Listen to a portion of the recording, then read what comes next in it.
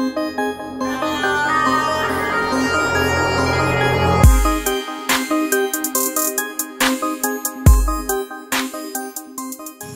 and welcome to everyone. I am Deep, and today in this video session we will be learning about AWS EC2 EBS volume configuration setups. So as you can see in my screen, today we will be talking about these 3 points and we will be doing real-time demonstration so that things get pretty much of clearer at our ends. And so as moving forward, says in the point 2, that is adding a new EBS volume to an existing EC2 instance, that is addition of an extra volume. So for this B part, let's take an example. Let's say that we have an EC2 volume that has 10 GB of EBS volume. Now as per our requirement, after few months or after few years, we want to add 100 GB of extra volume, EBS volume, to that EC2 instance. So that can also be done. So that also needs certain configuration tweakings at the EBS volume level. So we'll be doing that also in this demo. So adding a new EBS volume to an existing EC2 instance. So for this we'll be using demo2 server. Yes, because demo1 server work has been completed. So we'll be using demo2 server for this. And for this session, let's say, okay, so for this demo, if we go to demo2 server volume, the size is 8 GB. And now say that as per our requirement, we need an extra volume, or we can say secondary volume, to get attached to it. So let's say we want to attach 50 GB of volume to it. So we'll create a volume, click on create volume. Let's give it a size of 50 GB. And the thing that you need to be careful over here is the availability zone. So you need to create a volume to make it attachable to the instance, should be in the same availability zone. So if I go into EC2 instance and check the availability zone of the demo2 server, it's US East 1E. So I'll also need to have to create an EBS volume in US East 1E availability zone. And let's give it a name. Let's give it a name new volume. New volume would be great. And yes, let's encrypt this volume also using the master key, default master key provided by AWS. And yes, we can click on create volume. And our new volume creation is in process. So state is creating, so you guys can see on the screen. And it won't take more than few seconds, say. So if I refresh over here, the new volume has been created and it's not in the in use state, it's in the available state, as it is not attached to any of the EC2 instance. So let's click on actions and click on attach volume. Select the EC2 instance that we want to attach to. So we'll be attaching it to the demo2 server.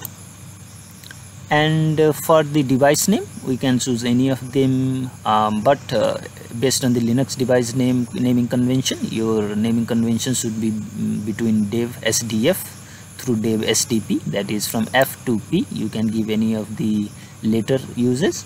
So we'll be choosing the default one. We'll click on attach.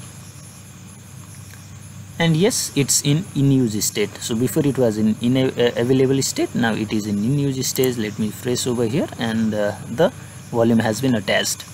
So the volume has been attached, but if we go inside the server of demo2, we'll see that the volume has been made available, but it is not in a mounted state and is not in a usable state. So to make this 50 GB of volume to be usable at the operating system level, we have to do certain configuration tweakings. So let's see that. So let's go to the instances and grab my IP address of the demo2 server, and yes, hit the same command that I have used, paste the IP, and I'm inside my server. So, yes, and yes, let me clear my screen so that it's so okay. So if I list my blocks, storage blocks, I can see that this is my default 8 GB of volume, and the 50 GB that we have externally attached, that is XBDF 50 GB 0, and the mount point of XBDA1 8 GB volume is at the root path, that is denoted by slash, but the mount point of our XBDF volume is not mounted to any point. So to make this external volume that we have attached to work, we have to mount it to a specific location or a specific directory, so that it uses that directory to store stops. So let's begin with the configurations that we need to perform. So let's first check for the presence of any data in this volume. So let's check if there is any data present inside it using this command, that is sudo file -s and the device name, that is dev/xvdf. So this is the device name, and you guys need to keep dev in front of it. And yes, this is the command to check if the volume has any data.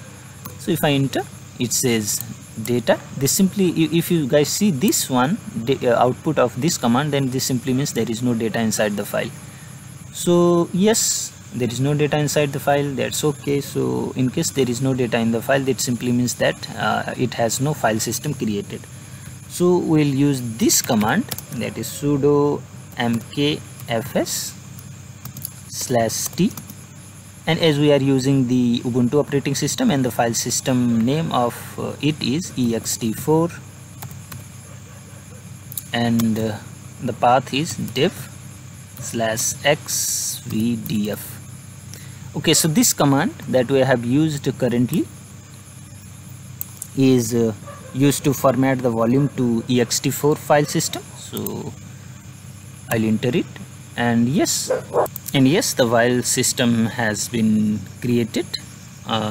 Okay, so now we need to create a directory to which we want to point this newly created EBS volume. So let's create a directory inside cd mnt path enter, and yes, okay, this simply means there is no current directories inside mnt. So let's create a directory mkdir. Let's create a directory called new volume.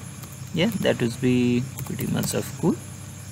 And let's click enter, and yes, our volume has been created, that is new volume. And let's mount that newly created EBS volume of 50 GB to it. So you will use the command mount /dev/xvdf. okay, this is the device name. You need to be very careful using the name of the devices that you want to mount. So this is the device name, and where we want to mount over here it at new folder. We click on enter. Yes, the mounting has been completed. And if we go inside this folder, for now, if we click on cd new folder, or we can say new volume, and if we ls over here, we see a folder created, that is lost plus found. This simply means that the device has been mounted successfully within file system of ext4. And you guys may be curious about what this simply means, lost plus found directory inside the new volume. So as this we can simply understand this as a folder that consists of lost and found files. So for example, let's say you were working on a file and on your desktop or on your laptop, and suddenly due to certain reasons your laptop just got shut down without you were able to save those files. And once you reboot or switch on your laptop or PC, those files or we can say certain file systems such as fsck, that is file system check command, or we can say dependencies, examines your file system for errors and corrupted files. So if it finds any sort of corrupted files, then it will place those files inside this folder, that is lost plus found folder. And by going inside it, you guys can find those files and replace move those files to a specific location. So this is pretty much of a useful feature, so you guys can try over here. So currently if we go inside it, lust plus found folder, we will see that okay, so I think it needs a sudo privilege, needs to open that file in a administrative basis. So if I ls over here, okay, let me go inside it, ls, we can see that currently there is no files and folders inside it. So as we have currently mounted and created our mount point, so there is no files currently. So you guys can explore more about this. So as our files have been created, let me go to my folder, let me clear my screen.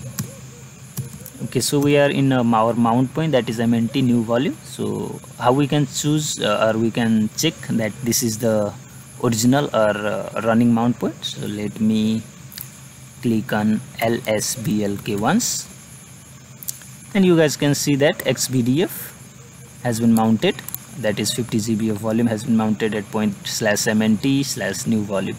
And if we click on df-h also, you guys can see that this is our root volume and this is our secondary volume, that is dev/xvdf 49 GB has been mounted at MNT new volume. So by through here also you guys can find the mounting point information.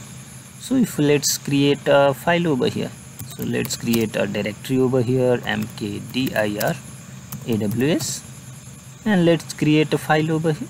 So sudo nano test1.txt, and let's write a okay, this is test file, yes, that would be great, and save it x. And if I say there are AWS called folder and there is txt1.txt file, let's create one file also, that is touch and test2.txt ls.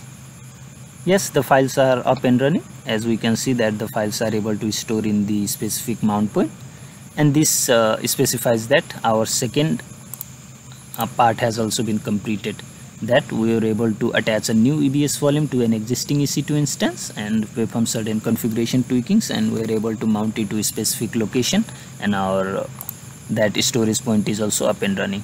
So we have completed this setup, and our demonstration has been also completed. So I think you guys enjoyed this session, and this session was useful to you. So thank you all of you for watching this session, and we'll meet soon.